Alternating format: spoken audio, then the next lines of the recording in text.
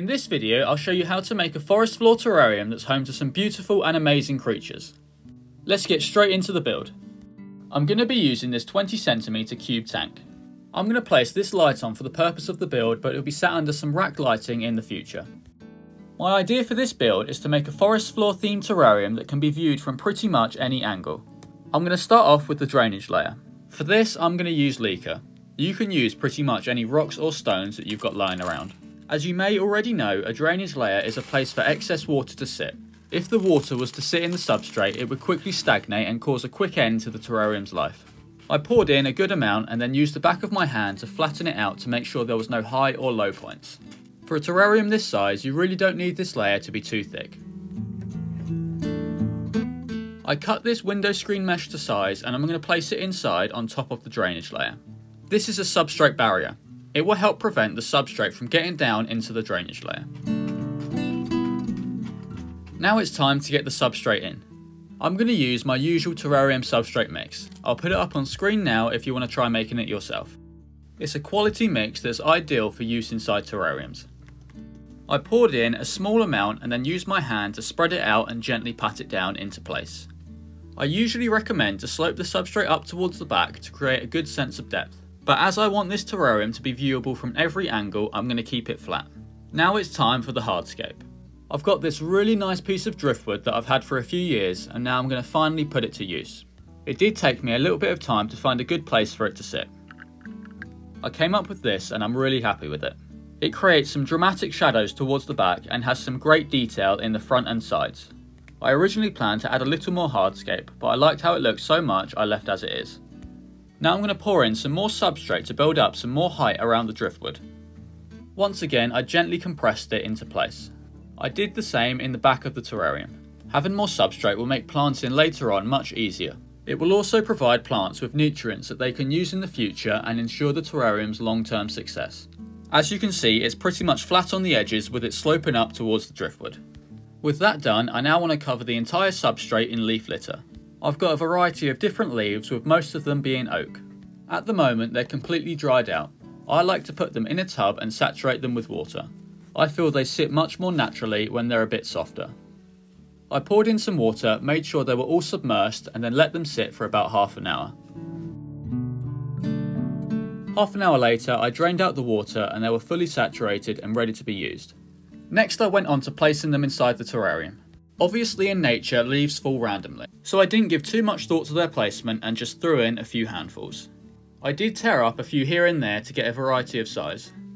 Once the leaf litter was in, I used a stick with a cork on the end to flatten them down onto the substrate. I'm really liking how this terrarium's looking so far, and it is looking like a forest floor. At this point I felt like it needed a little more detail and interest. These acorn caps and sticks would solve that problem easily. I placed them throughout the terrarium and once again I didn't overthink their placement. Now it's time to bring some life into the terrarium with some plants. I'm going to start with this small Boston fern. I'm going to plant it just behind the driftwood. With some long tweezers I dig a hole into the substrate and then plant the fern into it. If you're enjoying this video or finding it useful, be sure to give it a like. Next I'm going to plant these asparagus ferns. They're a slightly different species to the asparagus ferns I've used in the past, but I think they'll be perfect for this terrarium. I decided to pull out the Boston fern and plant one of the asparagus ferns in its place. I then followed the same process to plant the other asparagus fern in this area here. The terrarium has already sprung to life. Now I'm going to replant the Boston fern in this hole on the driftwood. I firstly took some sphagnum moss and wedged it inside the hole. And then I took the Boston fern and planted it into the sphagnum moss. Sticking with ferns, I've got some small eyelash ferns that I think will bring some nice detail and interest amongst the leaves. As I've already mentioned, I want this terrarium to be viewable from all angles, which is why I'm not going too overboard with the planting. Now it's time for the moss. I'm going to use this patch here, which seems to be a mix of a few different species. I'm mainly going to plant it down the centre of the driftwood. If I placed it on there as it is, it would be prone to drying out as there's no substrate. A quick and easy fix to this is a few patches of sphagnum moss. It's great at holding and retaining moisture, which the moss sitting on top will certainly be grateful for.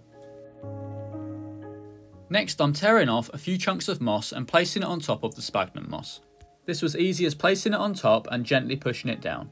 The moss will wick up water from the sphagnum, which will keep it damp and promote new growth. I'm hoping this moss will slowly spread and creep along the driftwood. I'm also going to place a small patch on top of the exposed roots of the Boston fern.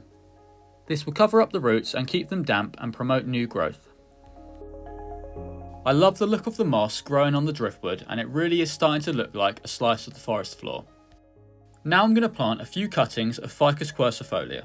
This is a slow growing, small leafed climbing plant that would add some nice details to the scape.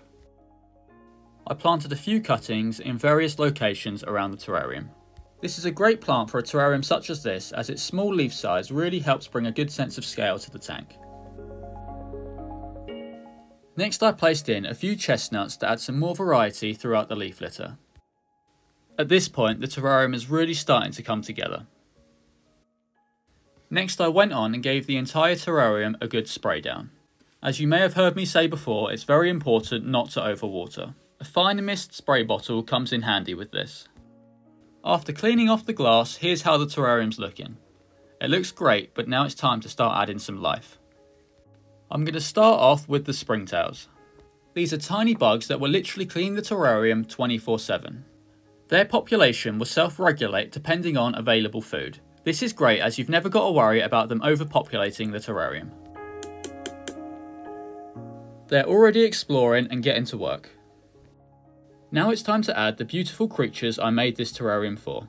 I've got 12 of these stunning isopods, or at least that's what I thought. I got these isopods from AntScapes. They've got a ton of different critters and isopods which are all great for terrariums. They've also got some great terrarium builds over on their YouTube channel. I'll put a link to their website and YouTube channel in the description below. I put all the isopods I could find in this small cup and then gently put them inside the terrarium. Some of them did need a little bit of encouraging. They all began exploring right away. When I went back to the tub to collect the rest, I noticed something moving inside the substrate. To my surprise, they've had some tiny, cute babies.